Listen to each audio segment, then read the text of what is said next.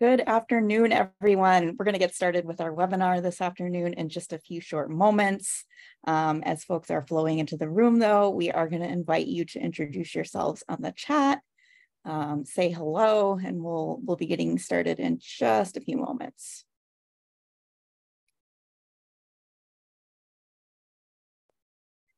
And welcome everyone if you're just joining us. We're excited about our webinar this afternoon. We're going to be talking about affordable housing solutions that actually work. And so we're excited to hear from the group of experts that we have here with us today. My name is Liz, and I'm going to run through just a few housekeeping items before we get started. First off, once again, thank you so much for joining us. We appreciate you dedicating the time to this topic this afternoon. We do have an hour together, and we are reserving 15 or so of those minutes for audience Q&A. So we do ask that you ask your questions throughout the webinar. You can type them into the chat box. You can use the Q&A feature. We've got a team on the back end who's monitoring that conversation, and we'll do our best to get to as many of those questions as possible. Next thing I'll mention is that this webinar is being recorded, so you will have an opportunity to share it with your networks afterward. So with that said, let's get started. I'm going to hand things over to our host for today's conversation, Mary Griffin. Mary is Executive Director of the Cooperative Development Foundation, and she's the architect behind the Foundation's Affordable Housing Initiative. Mary, take it away. Thanks, Liz, and welcome everyone. Hope you're having a nice afternoon, morning, wherever you might be. As Liz just mentioned, I'm Executive Director with the Cooperative Development Foundation, which for folks who don't know, we were established in 1944, and we're a national nonprofit with a mission to promote and develop cooperatives to improve economic opportunities for all. Through our funds, fiscal sponsorships, and fundraising, we make grants and loans that foster cooperative development domestically and abroad across all sectors, including affordable housing, care needs of seniors, and food security.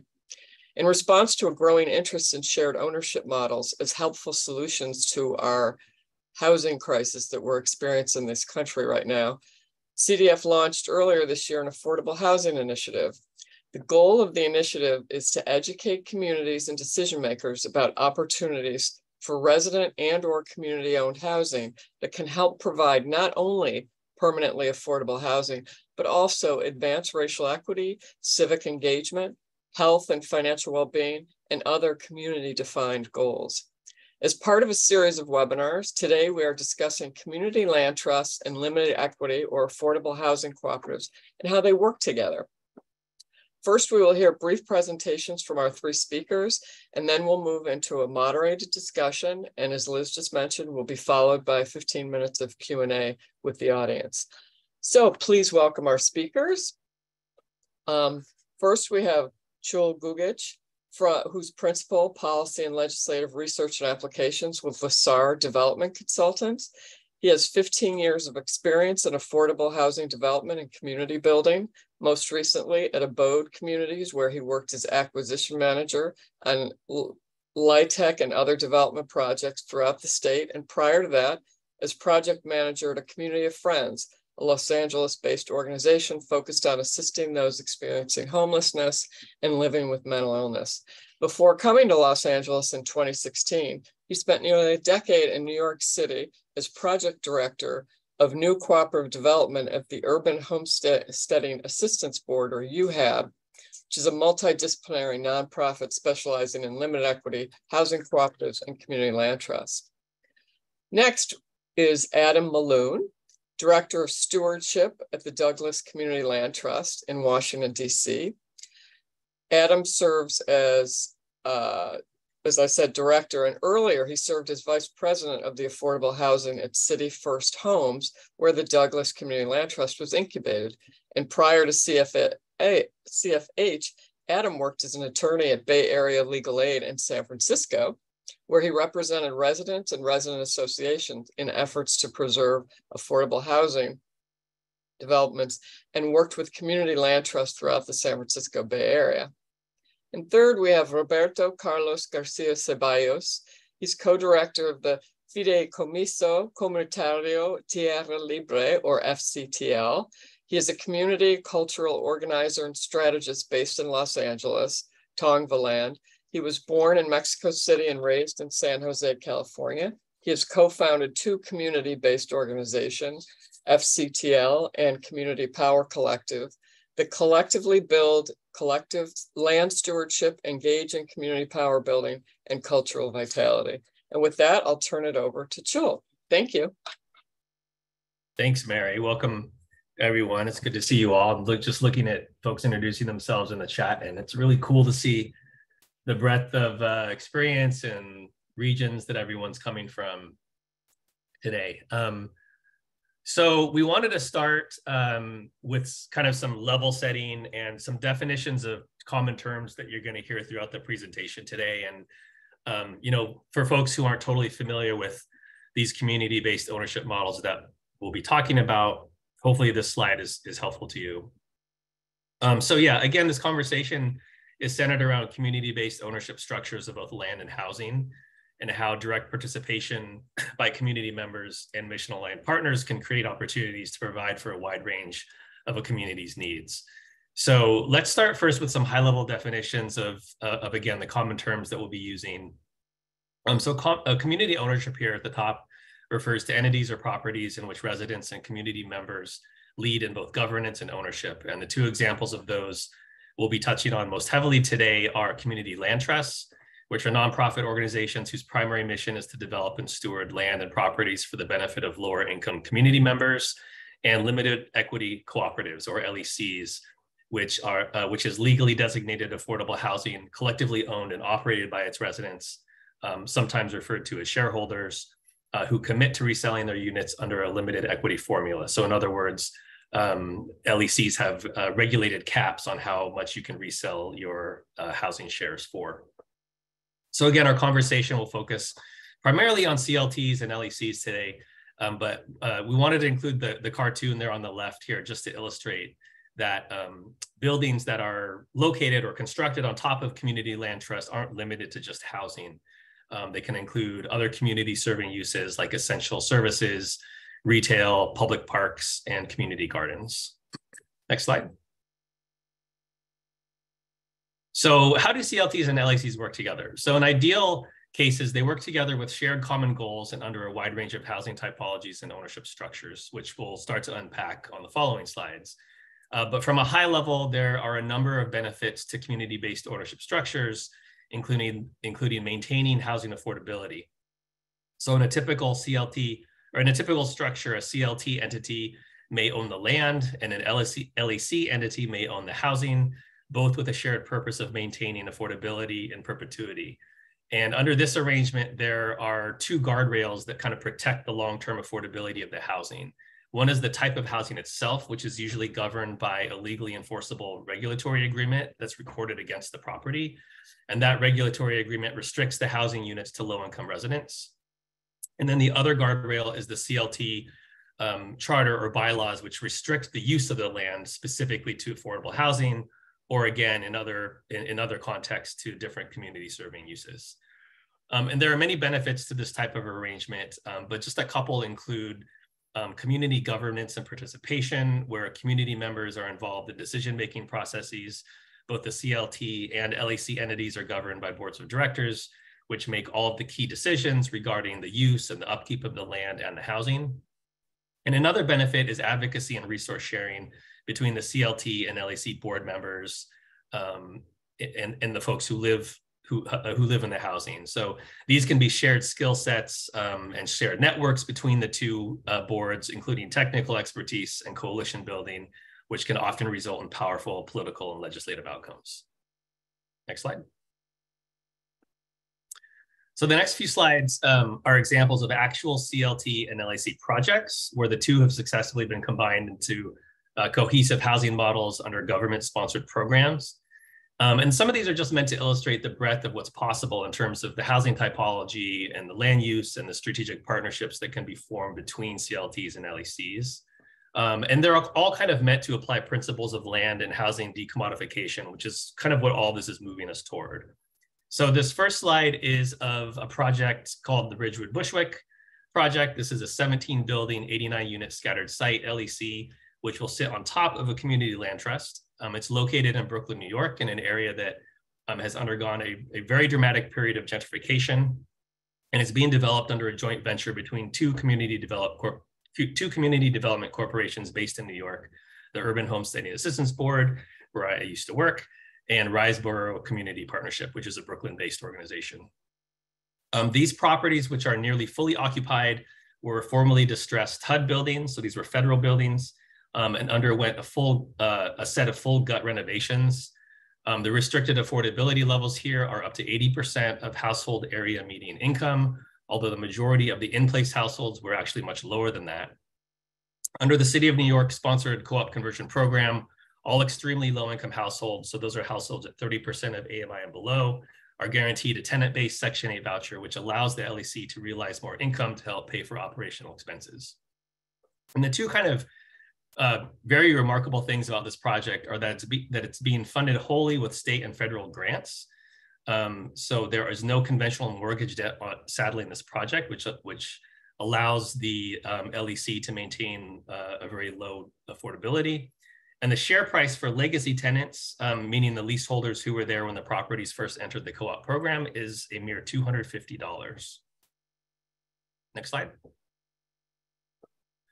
And this project, Roland Curtis Gardens, is actually not a limited equity co-op, but I thought it was useful to include here as an example of how kind of a more conventional type of affordable housing project can be partnered with a community land trust to achieve affordability outcomes in a different context. So Roland Curtis is a new construction 140-unit transit-oriented development project, conventionally financed with low-income housing tax credits, or LIHTC, which is currently how the majority of affordable rental housing in the US is developed. The development partnership here was between Abode Communities, which is an established nonprofit developer based in Los Angeles, and Trust South LA, which is a small community-based organization that operates a community land trust in South LA.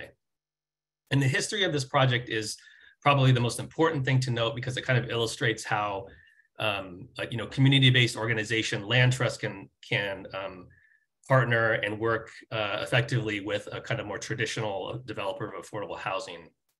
So this land where Roland Curtis was built was previously developed with very old, aging, low-scale, affordable multifamily housing that was fully occupied by low-income residents.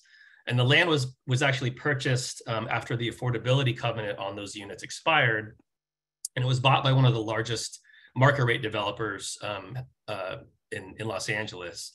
And as the site, as you can see, is right next to a metro rail line and within a few blocks of the University of Southern California. So so it was an incredibly valuable piece of property from a redevelopment standpoint, and very appealing to this market rate developer who purchased it. So the developer bought the property with the intention of redeveloping it into market rate housing, but under the guidance of Trust South LA, the tenants organized themselves and eventually forced the developer to sell the property, and then formed a development partnership with Abode Communities, which then in turn developed it into 100% affordable housing with communities serving retail and a federally qualified health center, which you can kind of see in the photo there, sitting right behind the light rail in the middle of the photo. Probably the most important thing to note, other than the massive increase in density and the creation of new affordable units, was the 48 original low-income households that were threatened with displacement by the market rate developer all retained right of first return, and most are now still permanently housed in the new units. Next slide.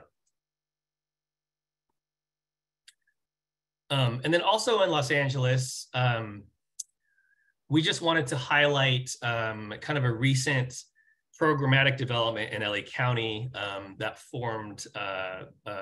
provided funding to a network of 5 local community land trusts that also are focused on development of limited equity co-ops.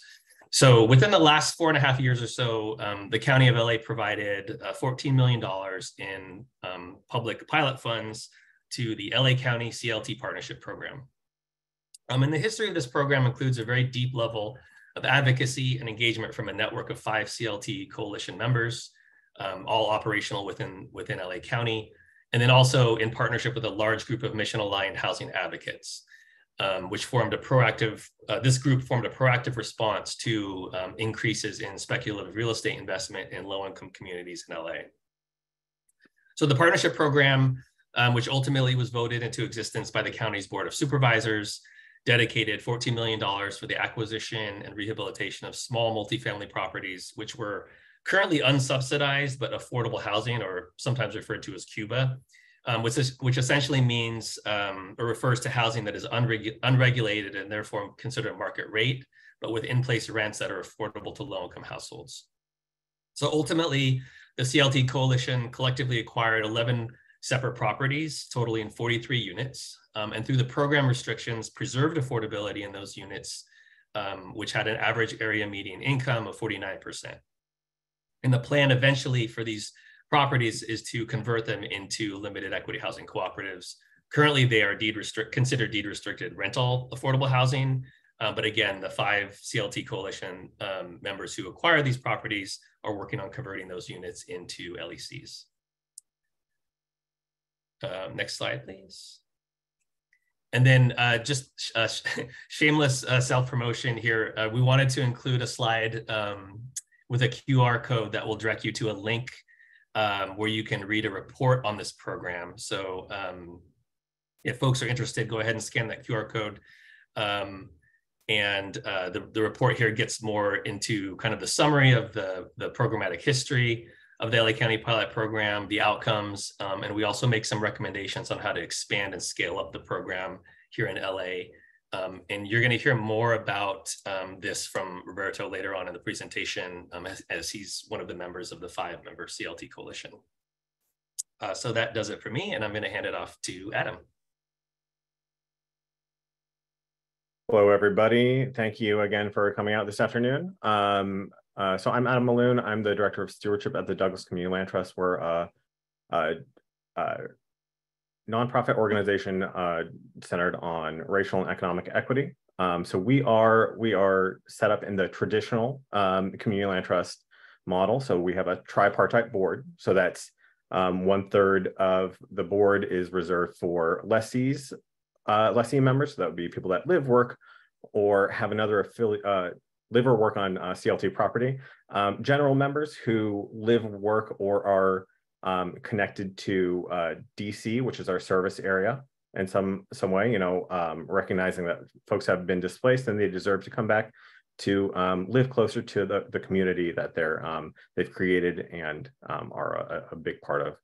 And then the third is for public representatives. So these are folks that have relevant technical expertise and who we fully intend to put to work using that expertise for the purpose of the CLT. And these are all voted in by a membership. So we are, I really endorse the traditional CLT model as it has like a really great basis in the community. Next slide, please.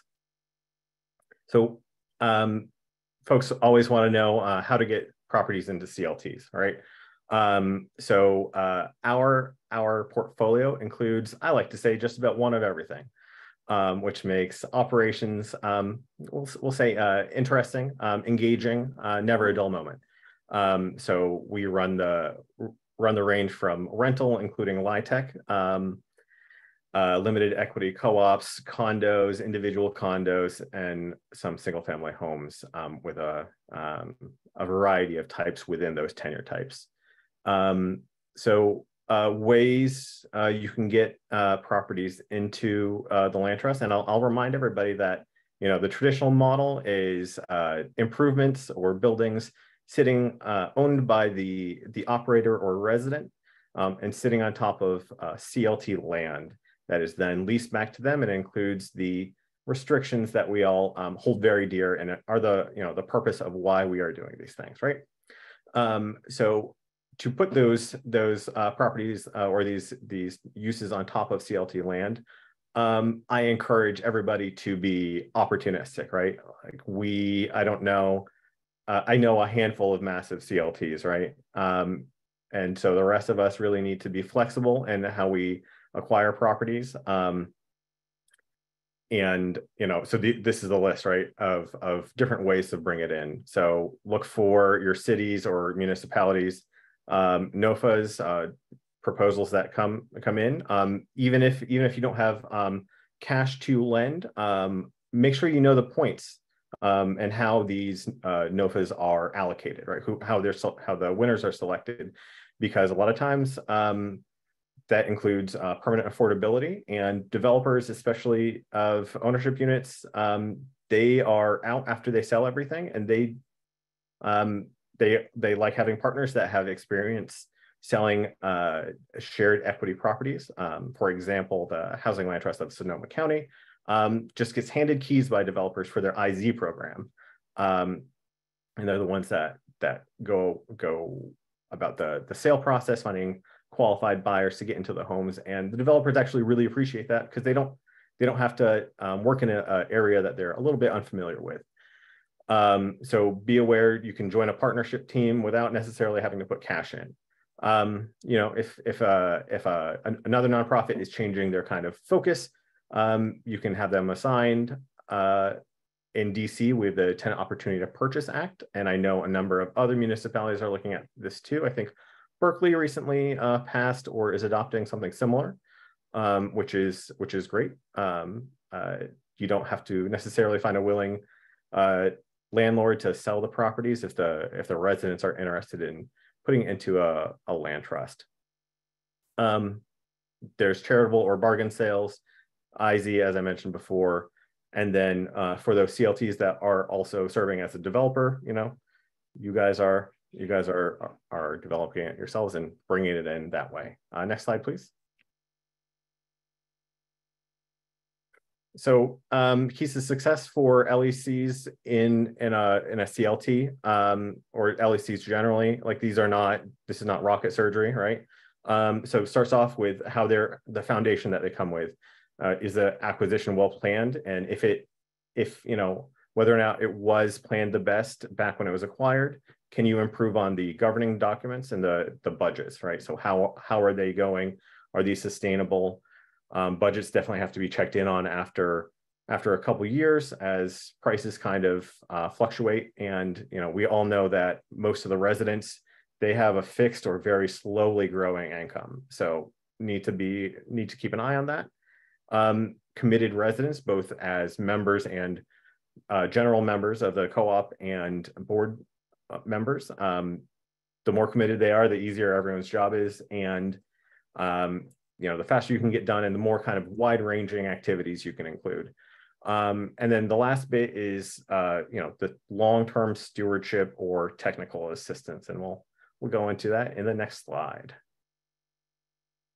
So I'll remind everybody that operating a multifamily housing is a business, right? There are landlords that do this, or you know, management companies at least that do this for a living, and you have to maintain the physical, financial, and legal aspects of these businesses, of these properties, right? And underlying all that, you know, that's in the market rate context. Those needs don't substantially change when in a LEC environment. So limited equity co-ops have all those same needs.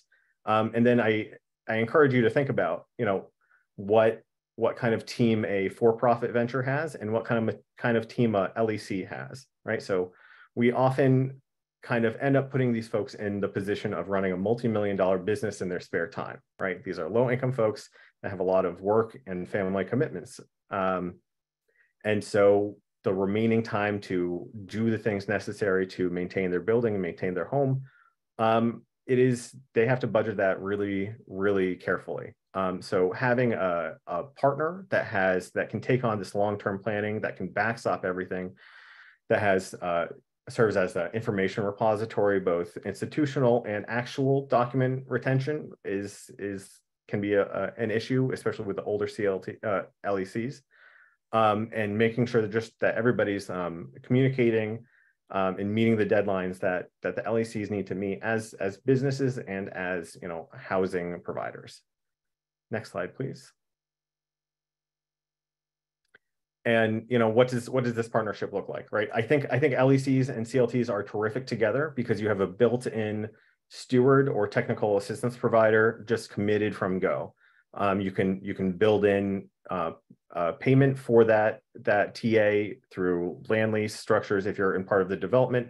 Make sure to, you know, you can build that in so you can cover cost staffing costs that can be pretty significant sometimes, depending on the rest of the team.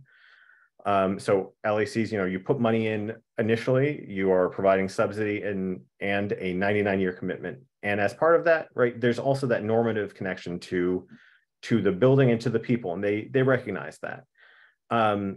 Compliance is a huge part of this and something that is really difficult to get folks to do. Board members do not like being the bad guy, and having a team member who's willing to be the one to push the board and the members to take unpopular positions, such as increasing carrying charges by 2% a year, right? Like, that is often needed to cover costs, but that is a huge amount, or a substantial enough amount for some folks that really impacts their family budgets.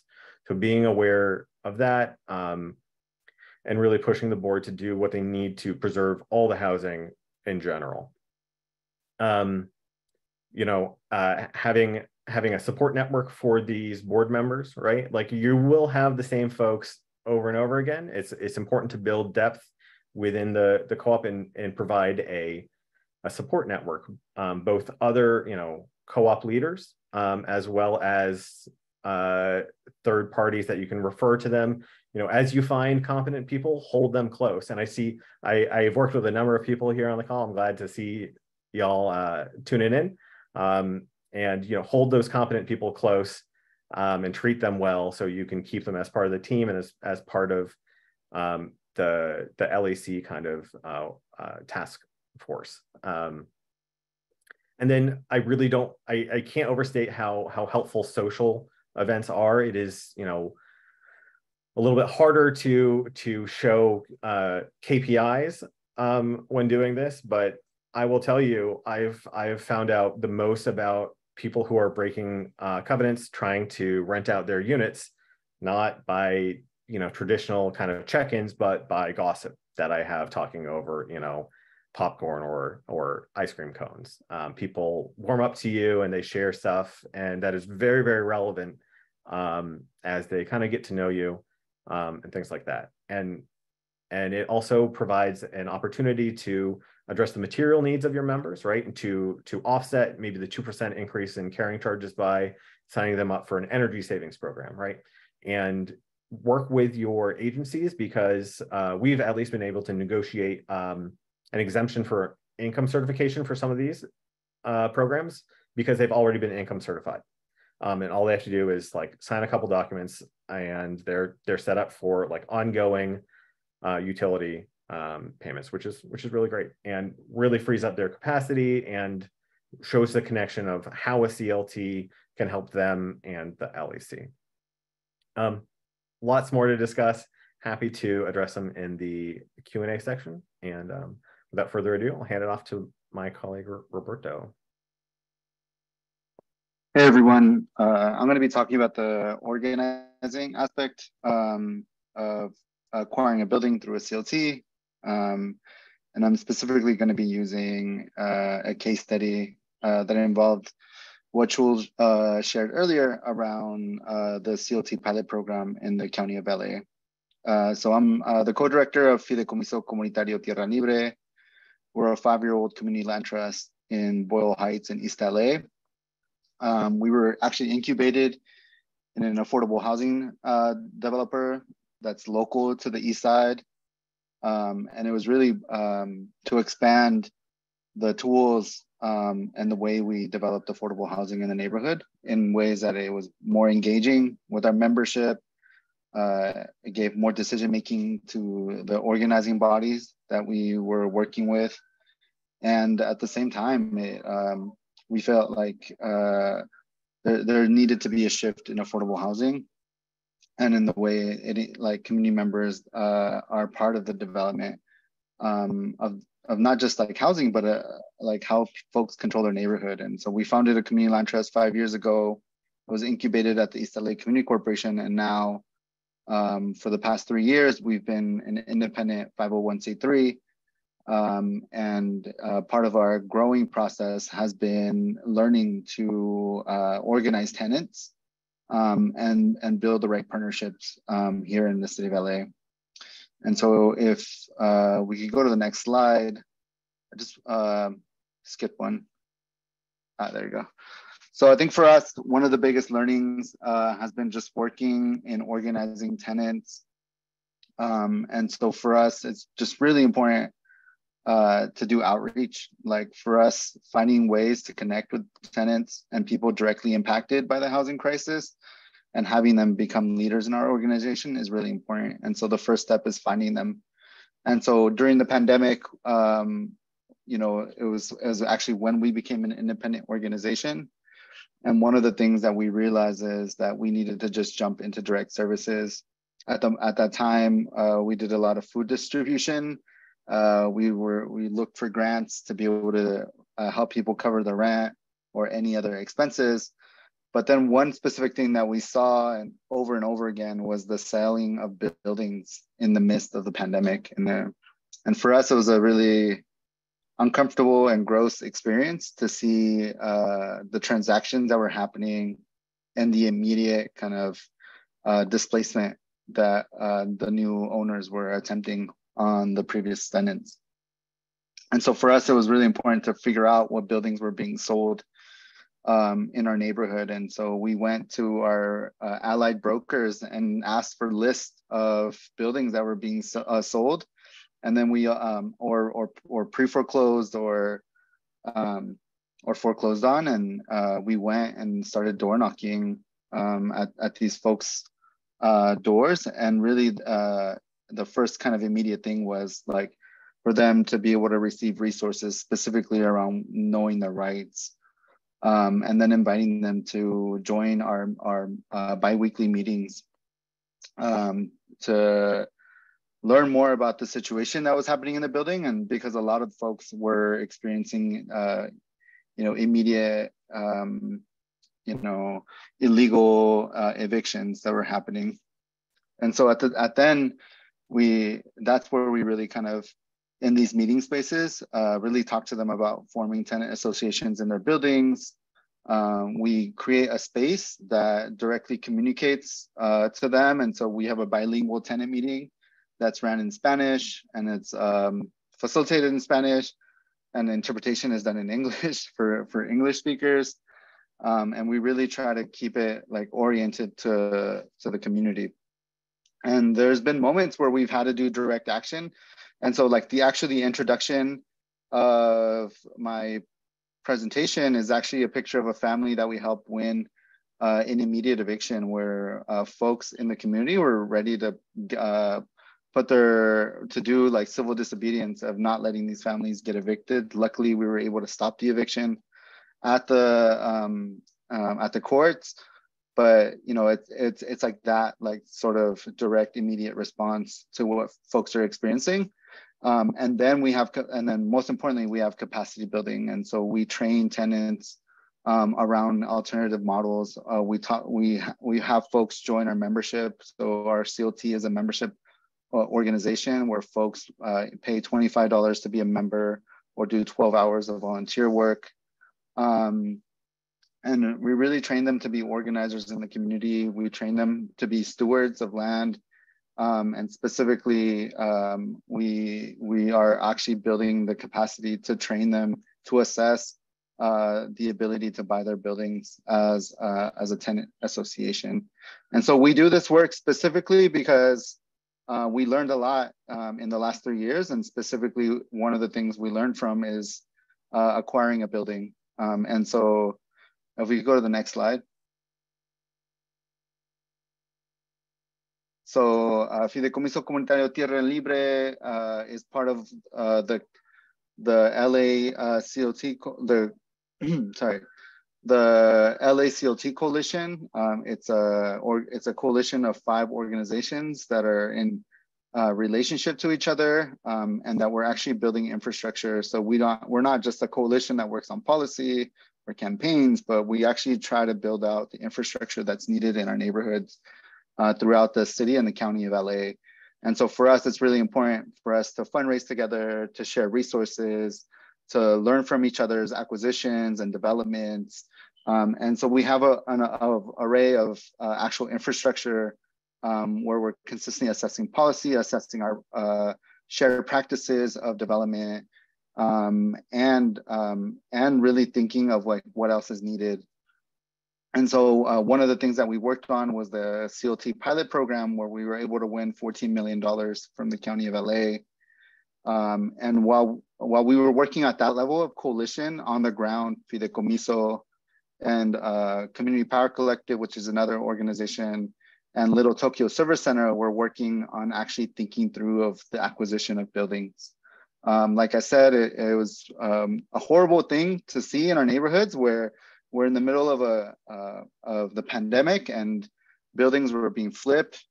Buildings were there is still aggressive owners that are corporate owners as well, that are aggressively trying to evict and like gentrify our neighborhood. And so for us, we had to come up with a strategy, and so that's where we came up with the door knocking strategy. And so while we were working on winning the $14 million, we were out door knocking. And so as folks being on the ground, we were able to identify the Simmons building as our first acquisition. And so we bought it with less than, a little bit less than $2 million. But, you know, while we were purchased, like while Little Tokyo Service Center and Fideicomiso were working on the closing and buying of the building, Fideicomiso and Community Power Collective, which is another community-based organization here in Boyle Heights, was working on building relationships with the tenants. So this is like between January and April, and by May, we acquired the building. And then we immediately put together a meeting with the tenants and introduced ourselves as the body organizations, and really kind of shared with them our aspirations of really stabilizing the building with them, and long-term figuring out stewardship or a collective ownership model where we would work with them. By June, we have community events. We bring cultural workers in to work with us. We have block parties, summertime. And really, it's really trying to build that relationship that is needed with the tenants. If we go to the next slide. And so between last year and this year, we've focused on building a stable monthly meeting where all three organizations participate in building relationships and trust with the tenants. We create the space to continue to do more in-depth training around who our organizations are. And then specifically in these meetings, we incorporate our tenants in decision-making around the rehab of the building. And also continue to build awareness. And this is a really hard task as a community land trust or as an affordable housing developer, of like being the one who advocates for and pushes them to build tenant association and really practice like their tenant rights on us as a way of part of what that relationship is. And so at the moment, at the moment from starting this year till the current time, we've actually had tenants join our board for the community land trust, which is a really important piece of our decision-making process as an organization.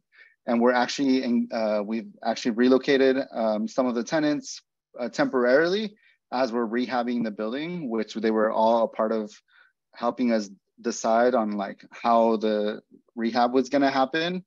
And then we're also starting to engage like what co-op conversion is. And so we're starting to bring in training. We're starting to develop our tenants around really starting to envision themselves as collective owners.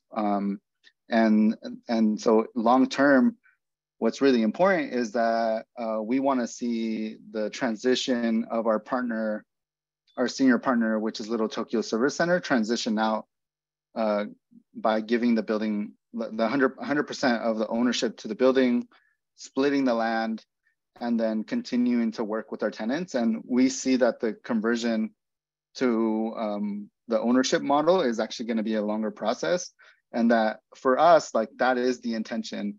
And so for us, we understand that it is a long-term process, but it's something that we like since the beginning really kind of thought through and wanted to apply. Lastly, I think a lot of policy was built around this as well in organizing. And so one of the really cool things about the grant agreement for the CLT pilot program is that we incorporated the ability to convert the building into a co-op. Like we have that option in our grant, and that we received 100% grant funding where we didn't have to bring in any other subsidy. And that the only other additional subsidies that we've had to bring in or financing has been really to complete the rehab, which, you know, just a little bit about the Simmons building. It was probably the lowest cost per unit, but it had the most deferred maintenance and conditions that any of the other buildings had. And so once we opened the walls and through all the permitting process, those expenses went up. And so those are even conversations we had to have with our tenants, and really deciding like what was the scope of work that we were able to accomplish collectively. And so if we could go to the next slide, just based out of all this like on the ground organizing, and in the last 5 years, these are things that we've learned, and like what type of ongoing support is needed. And I think when I talk about ongoing support, I really think about infrastructure. And so LA County and the city of LA historically hasn't had the infrastructure to build out community land trust or any form of alternative housing that regarding like housing cooperatives. And so for us, these are kind of some of the constant things that are coming up. And then I'll talk about one way that we're trying to address these things. And so the first one is like acquisition rehab program. So we have this pilot program, but prior to that, there wasn't anything at the county or the city of LA. And so for us, it's really difficult to we're working with tenants, we're supporting tenants, we're stabilizing and preventing displacement through illegal evictions or attempts to evict tenants and displace tenants. But what's the next step? Like, how are we like long-term gonna stabilize? And how do we then take control of the building from these owners and landlords that are have no interest in really stabilizing our community? And so the tenant, like we see that the Tenant Opportunity to Purchase Act is one of those opportunities that could really help us. But then we also need a funding source regionally to support us. We need regional infrastructure to support tenants and building housing cooperatives and housing alternatives. So we need a hub, or we need a space that really brings the resources of building the legal framework, co-op formation, even conflict resolution, and consolidating the financial products that are available for tenants. And so we like to refer UHub New York as one of those specific infrastructures that we need here in LA. Not them specifically, but like that sort of infrastructure. Organizing our housing department and moving them to trust alternative housing models. So there's so much skepticism and unwillingness to work with CLTs or housing co-ops, and there's this really strong belief that they don't work without any self-criticism around not putting in the infrastructure and the legal framework and the policies that are needed for these models to have flourished in the last in the last decades. And so we want to make sure that there's need to really have that education in the housing department and the county development departments. And then the last thing is resources for building the capacity and assets of CLTs and other community ownership organizations. So if there's foundations out there, these type of organizations need funding for staff, resident capacity building, and grant capital to advance acquisitions, and specifically flexible, low cost, patient capital tailored to each stage of the CLT acquisition process, but also for the co-op process.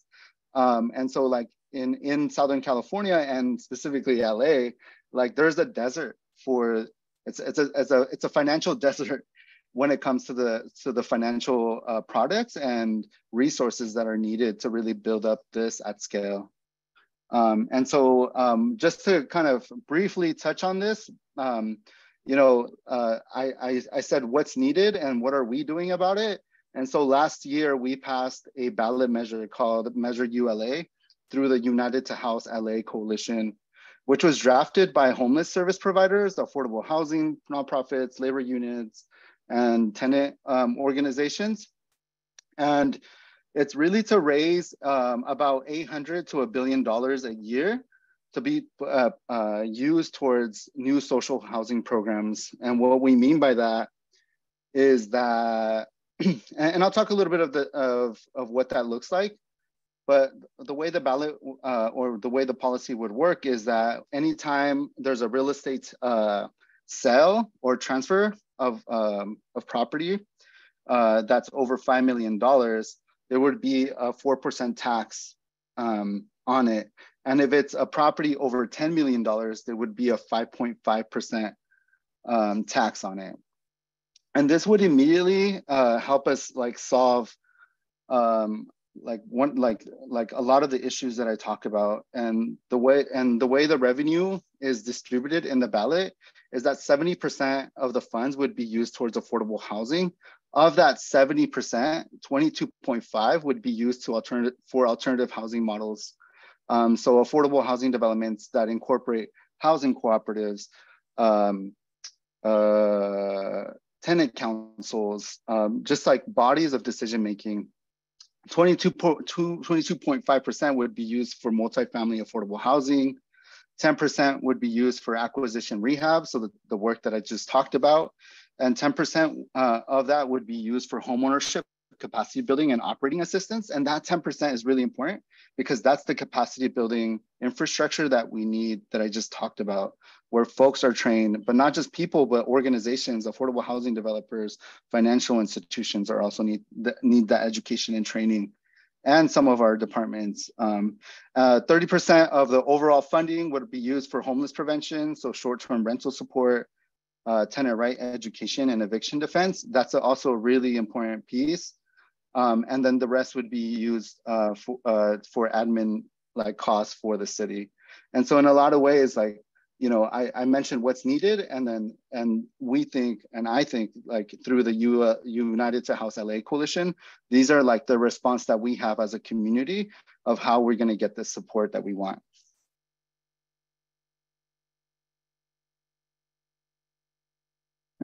Thank you.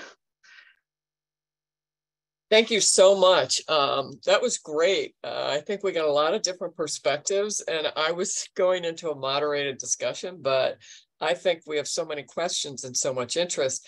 To really frame, if you all just heard, there's an amazing thing happening in Los Angeles, and a lot of it is due to the years of the different organizing that's been going on. So they were prepared as a community land trust, as community building, for this new tax that will provide an estimated over $500 million a year for affordable housing, at least a third of it specifically earmarked for shared ownership housing. So it's a wonderful opportunity to start moving very, very high cost cities into a situation where they can provide permanently affordable ownership opportunities to their residents.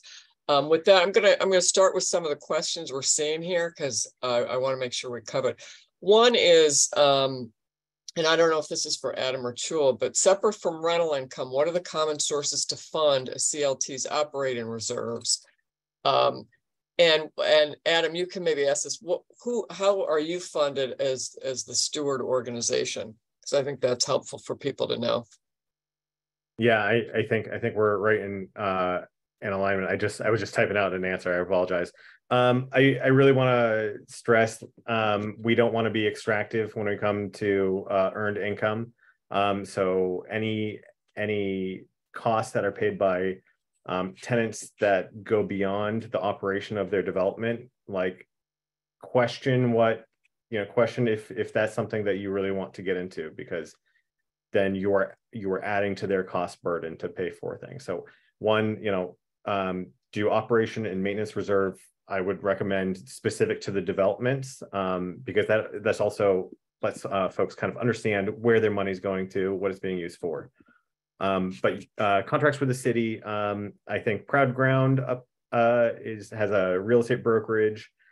There's a ton of different sources for earned income, but really, I think city contracts for TA or other activity that is in your wheelhouse is a great way for operations. Okay, great. And another question that came up, which is I think is sort of interesting, is someone's talking about they represent a group trying to develop a mixed-use mid-rise senior housing co-op with extended services within an equitable transit-oriented development. And they exist as two entities, a 501c3 nonprofit that plans to hold the property and provide the space for and management, and an LEC that will provide affordable housing. They had gone to a local CLT hoping to find synergies and a possible collaboration. Their representative, an attorney, advised them that it would hinder them to combine the two approaches. She said everything that the LEC and the nonprofit could do, everything the CLT route would do through their own nonprofit. This is a great issue, I'm sure, in many instances. So, Chul, I'll maybe hand that over to you. Sure. Yeah, it's a good question. I mean, in my opinion, a CLT is not always, I think that the representative is correct. A CLT entity as the owner and steward of the land is not always necessary to have, so long as the owner of the land is kind of mission aligned with the uses that sit on the land. So whether that's a LEC or mixed use project or what have you. In this instance, given the landowner is a 501c3, presumably with a kind of mission aligned focus, it may be less strenuous to just kind of keep that structure in place rather than layering into the project a CLT, which comes with its own kind of governance, for lack of a better term, bureaucracy. That said, I think there's always benefits to engaging with CLTs, just given their kind of breadth of experience and technical capacities that they can help bring to, project redevelopment.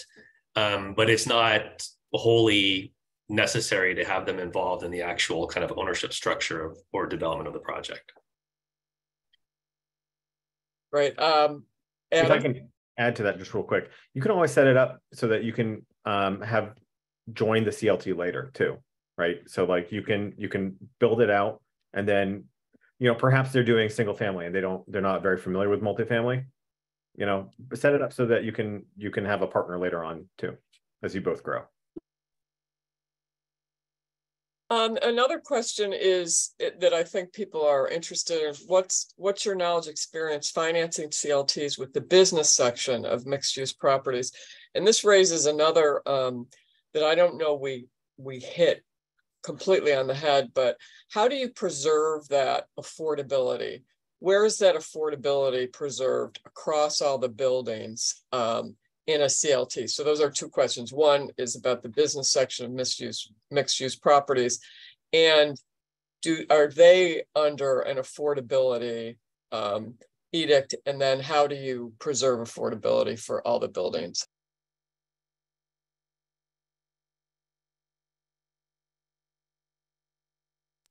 Who wants to take that? I can try to take it.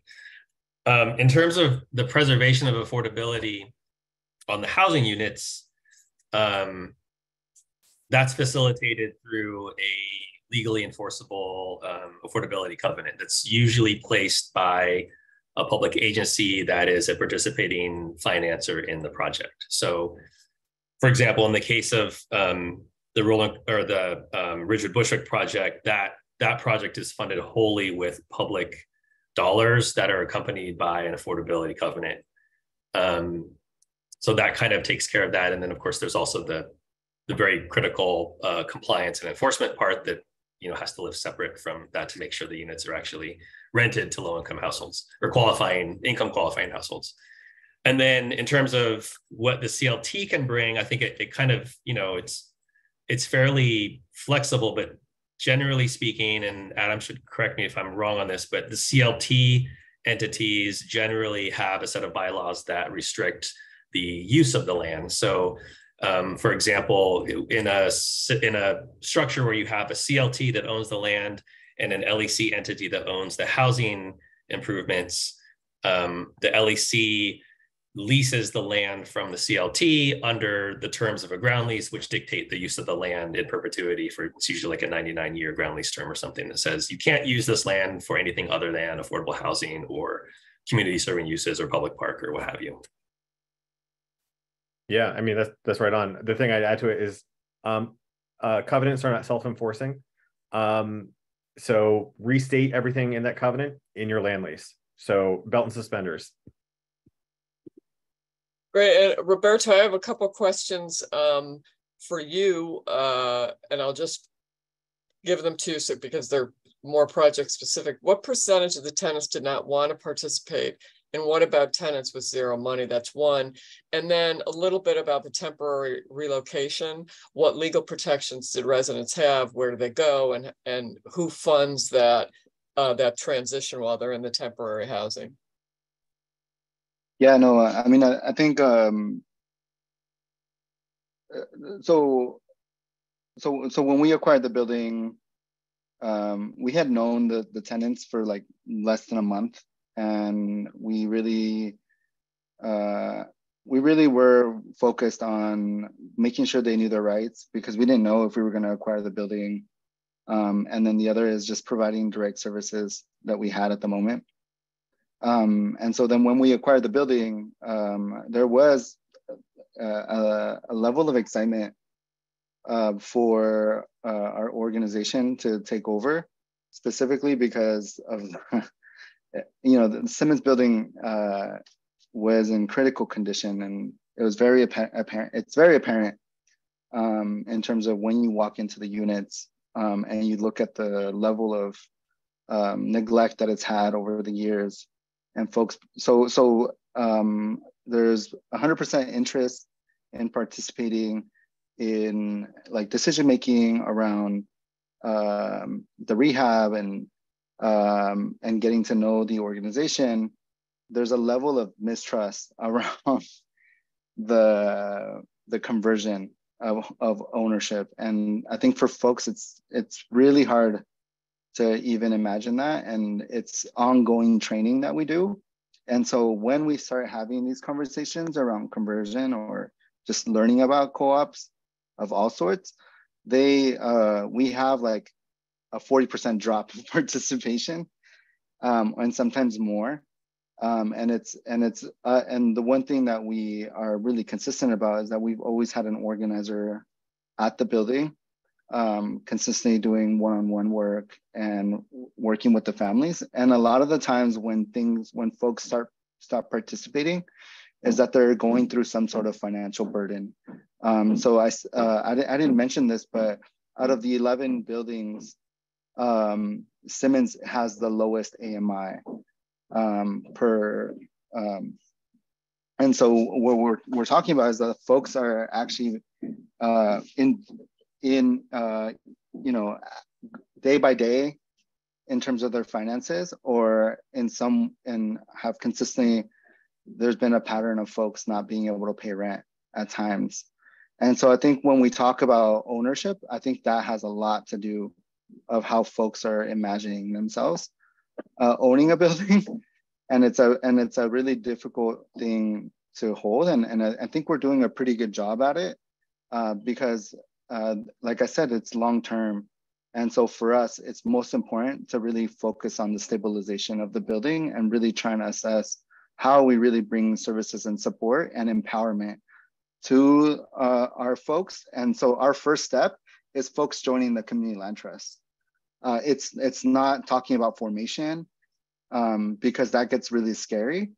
And so for us, it's more of like, how do you join this land trust? How do we build committees in the building? How do we decide collectively who's available to be the property manager for the building?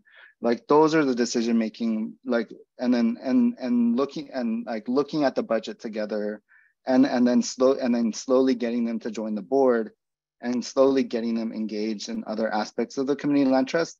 And so for us, that's the work that needs to be done in, like, first. And I think in 3 or 4 years, we could revisit the conversation of what does formation look like and what is the model we're going to use based on having had more practice with the tenants. That's great. That's great to hear.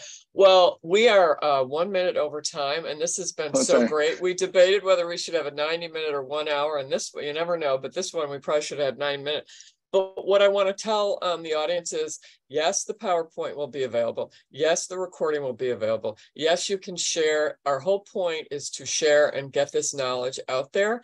And the other thing we'll do is there's been a number of questions, and they're all really good questions. We'll get those put together with the answers. So you have that in terms of the experts. And where do you get support? Well, you have some right in front of you. You can check with different groups if you want to go to our cdf.coop/affordable housing initiative. We have a report, and you can find the 4 advisory groups we're working with who are all knowledgeable. There's a lot of help out there, and we just invite you to seek that assistance, and we're here to help. We will have we're hoping to have another webinar, probably, I don't know in how many months, on financing options, because I think that's also very much interest, top of the mind. But just want to thank you and say thank you to our guests, and thank you to Joe and Liz who helped out. And we wish you a good afternoon and happy housing.